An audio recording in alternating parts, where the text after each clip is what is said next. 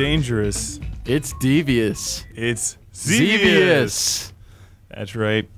The special 8-ounce small petite pony bottle version of the Game Room is not just about new games. It's not just about the Dreamcast and the PlayStation. We love the classics. We go back to our roots. We get lots of emails saying we want more classic games. We don't forget where we come from. So right here we got one of our favorites, one of my personal favorite games of all times, Xevious. One of the, I guess, truly landmark games when it comes to overhead action scrollers. Oh, yes.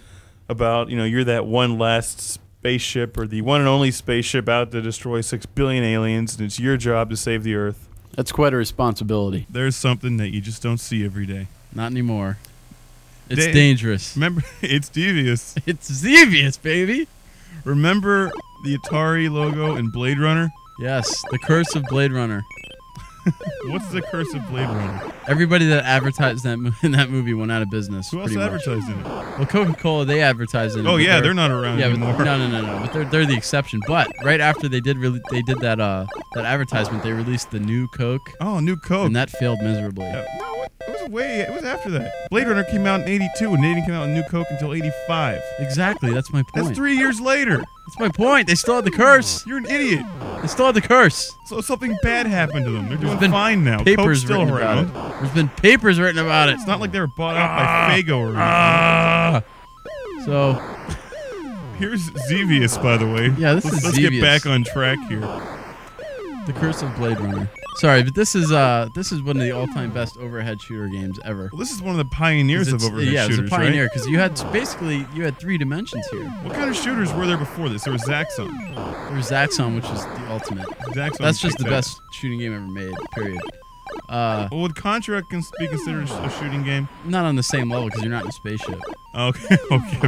There you go. Hey. We're gonna have to review Contra soon for the NES. And Zaxxon. And definitely Zaxxon. Oh, definitely I think I have that Zaxxon. for the Atari at home. Yeah. Ninja Golf. Here's the Ninja Golf kicks ass. Now Mark loves these little spinning plates. They remind him of Superman 2. He's blowing up things. Yeah, this is just like people. We didn't take the time to record anything else except the first level because we are lazy. So I never really got very far in this game because I was always playing it when I was a kid, and I didn't have quite the mad skills that I do now. Although I did win Atari Warriors 2 for the NES. I love that game. Number 2 wasn't as good as number 1. I don't know. I like 2. 2 is when he fought the big crab at one point, right? It was that weird one. I think that's one of the first attempts that any games made for a home system to actually incorporate voice talking into a game. Good lord. It was with the Atari Warrior, and it wasn't very good. It was like that was like the amount of dialogue that it had. Sound like a trip to Wendy's. This is where you just. I kind of feel bad for the enemy. You know what? It's not just this game. It's the that was nice.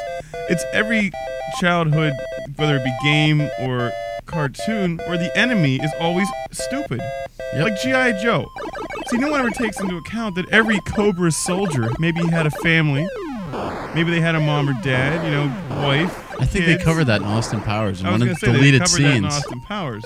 That was only in deleted scenes. They never put that out on tape. I actually have it on tape. Actually, maybe they did put it on tape. They have it on the DVD and it's on tape. Yeah. So it is. Yeah. It's brilliant. I don't know why they took it out of the movie. I know. Anyway, like these could be people. Probably paste. But Xevians are the real too. humans. But that is the question of the whole game.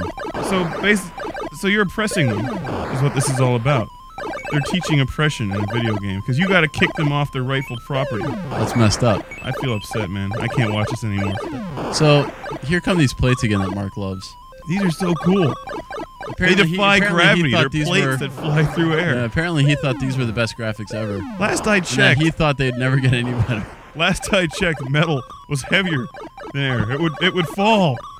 There's my extreme knowledge of physics coming back into play, thank you. That's why I was a management major. I don't actually know anything. That was just Xevious for the Atari 7800, a system I think that really most people don't know about. Underappreciated is the correct word for that game system. It was such an improvement for Atari. It had good graphics and sound. It was poor timing. It was poor timing. They went directly up against the NES.